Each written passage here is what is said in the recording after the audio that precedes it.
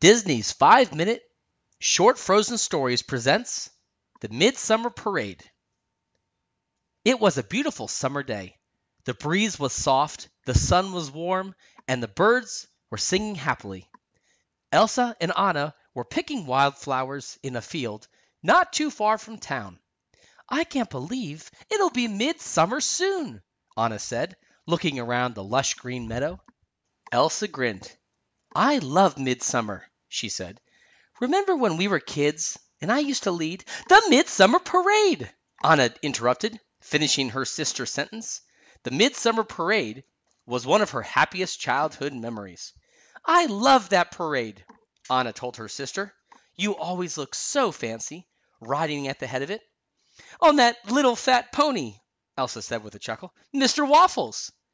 We haven't had a midsummer parade since we were little kids," Anna said sadly. Elsa nodded. "Now that the gates are open, we should have it again, starting this year." Anna clapped her hands.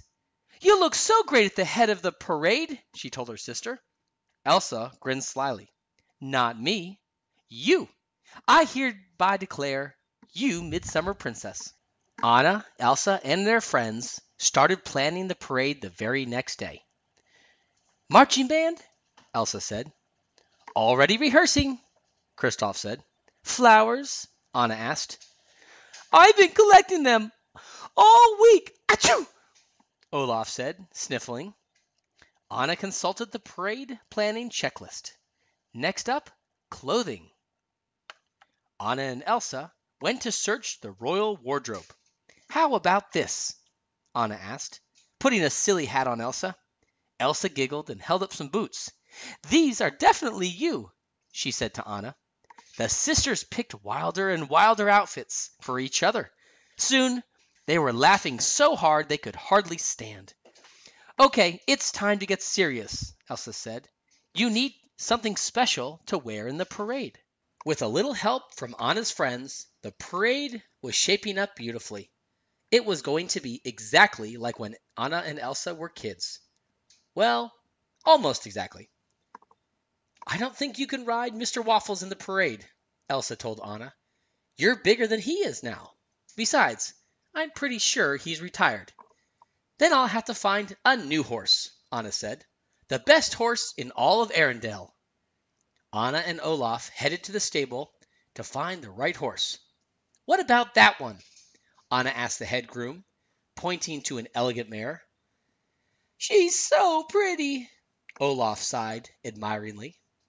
"This is Lady Crystalbrook Shiny Toes the Fourth," the head groom said. "Lady Crystalbrook Shiny Toes the Fourth," said Anna. The horse stepped forward and tripped over her own feet. She fell right into the pond. "Oh, dear," said Anna. "How about him?" Olaf asked, pointing at a big, strong horse. "What's his name?" The groom cleared his voice. "Dauntless." "Hello, Dauntless," Anna said sweetly. As she stepped forward to pet the horse, a leaf fluttered by in the wind. When Dauntless saw the leaf, his eyes widened. With a loud, frightened whinny, he turned and ran away as fast as he could. "I do not think we should ride him," Olaf said. Anna thought the third horse looked very promising, until he tried to eat Olaf's nose. "Hey!" Olaf giggled. "That tickles!" Hours later, Anna was at her wit's end. They had met every horse, but they hadn't found the right one. "I just don't know what to do," she said miserably. "Maybe we should just cancel the parade." "Cancel the parade?" Anna and Olaf looked up to find Kristoff entering the stable. "Why would you do that?" he asked. "I can't find the right horse to lead the parade," Anna said. Kristoff said. "I think I know just the fellow for the job." "You do?" Olaf said. "Who's the horse?" "Well," Kristoff said, "he isn't exactly a horse." "Sven!" Kristoff said, slinging his arm around the reindeer's shoulder. "How would you like to lead the parade?" "Gee whiz!" Kristoff said in Sven's voice, speaking for his friend. "I'd be delighted."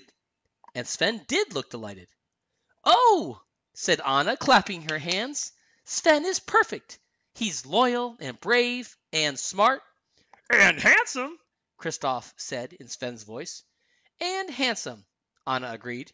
She kissed Sven's nose. Anna introduced Sven to the royal stable's grooms.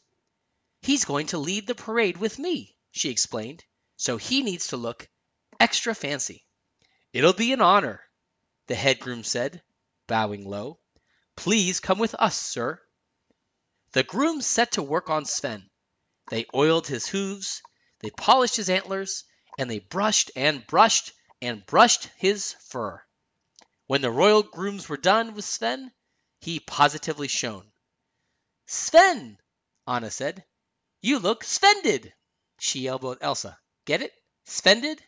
"I get it," Elsa said with a smile. "You really do look magnificent, Sven." Then she frowned. "But I think there's something missing."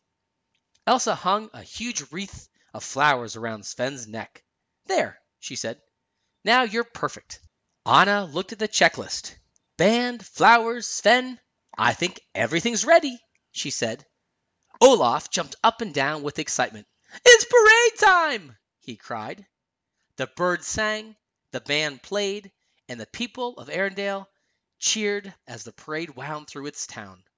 Anna was so happy she couldn't stop smiling. The midsummer parade was perfect. Later, Anna and Elsa celebrated the successful parade. "We did it, Anna," Elsa said. "The parade was just like when we were kids." "No," Anna said, grinning at her sister. "It was even better." You've been listening to Frozen 5-Minute Stories.